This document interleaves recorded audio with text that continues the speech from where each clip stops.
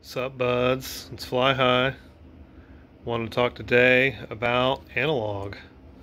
I've got a bunch of analog gear in the store and wanted to give a little rundown of what everything is and what it's best used for. These are the Attitude V6 Fat Shark goggles. When you're ready to get out of the park and past your box goggles, this is a real nice entry level setup. They include a module and patch antennas, so you can get a jump immediately and start flying.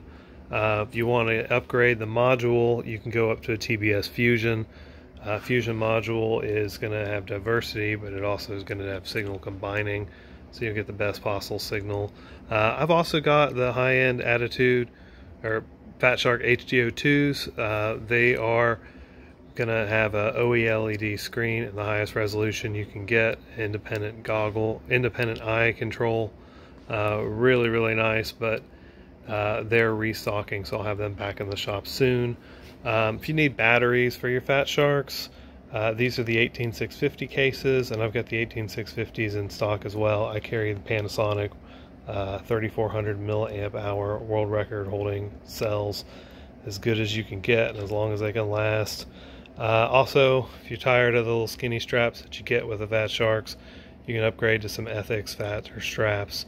I've got the green and the black for the green is for the analog, and burgundy is for analog, and I'm restocking the burgundy, and then green and black for digital.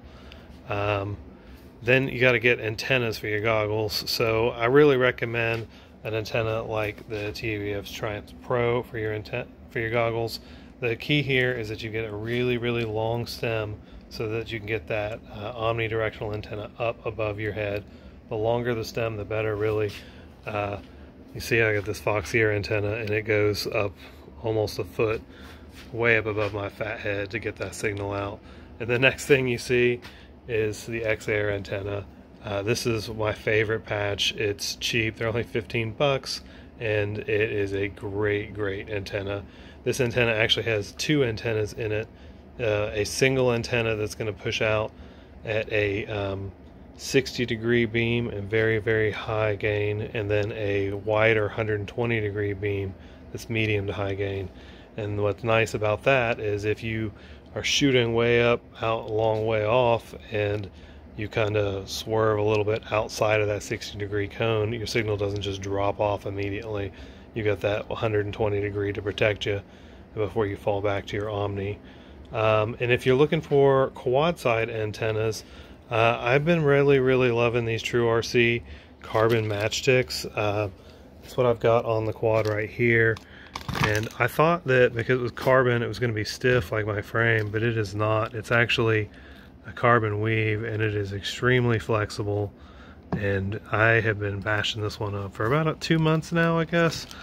And still as good as the day I got it. Looks like I chopped up a little bit of the heat shrink, but still perfectly serviceable antenna.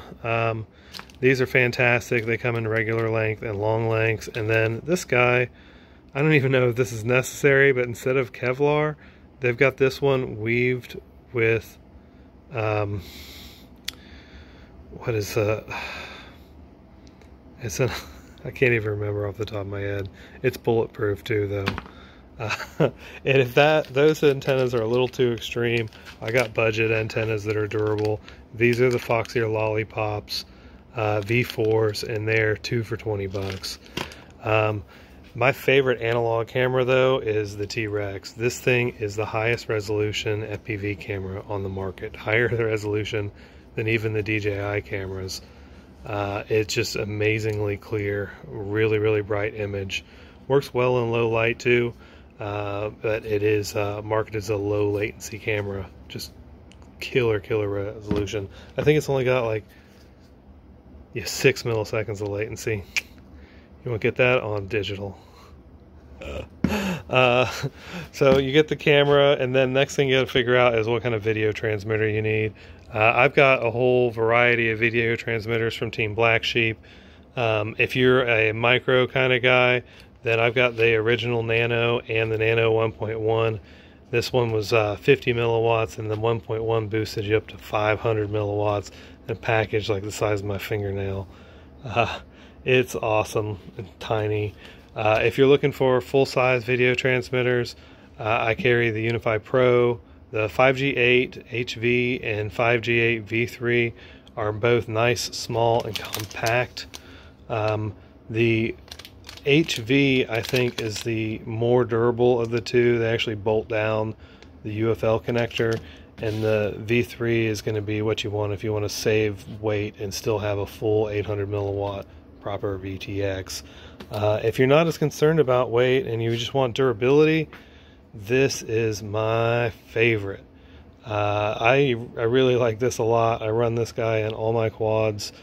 It's just a tank. All the components are on the inside of the board instead of on the top and the bottom, so nothing gets chipped and knocked off, and you don't break off caps. And man, this thing's just a tank. It does go up to 1,000 milliwatts, and it's great. You can just kind of tape it down to the frame anywhere and rock solid. I've got a couple of these that are now years and years old. They're restocking right now. TBS is getting those back to us just as quick as they can, but you know, the demand is high because we love them. And then this is a crazy cool one. This is the 69, which is a combination of a VTX and a nano receiver. So you've got 1,000 milliwatt VTX and a receiver built into one 20 by 20 board, which is really, really nice and convenient and easy to mount. You know, most frames have got that 20 by 20 stack in the back, and it just conveniently goes back there. You can see mine's been out in the dirt in the bando. I've been playing with this one pretty rough. But yeah, so that one combines the two, and it's nice because for 50 bucks you get 1,000 milliwatt VTX and a nano receiver, where these are like 50 bucks just for the 1,000 milliwatts. I still think this is the best if you want durability. This thing will just take a beating and just keep going. It is such a beast. Highly, highly recommend it if you're a basher like me. Anyway, if you guys need anything at all, just reach out to Fly High or hit my website. You can order everything online, and I do a pretty darn good job of keeping up with the stock on there so that it'll tell you if something is restocking, or if not, it is in stock, and we'll ship out usually same day or next day. I really appreciate you guys. Thank you so much for helping me build this thing up, and let me know if there's anything else you need.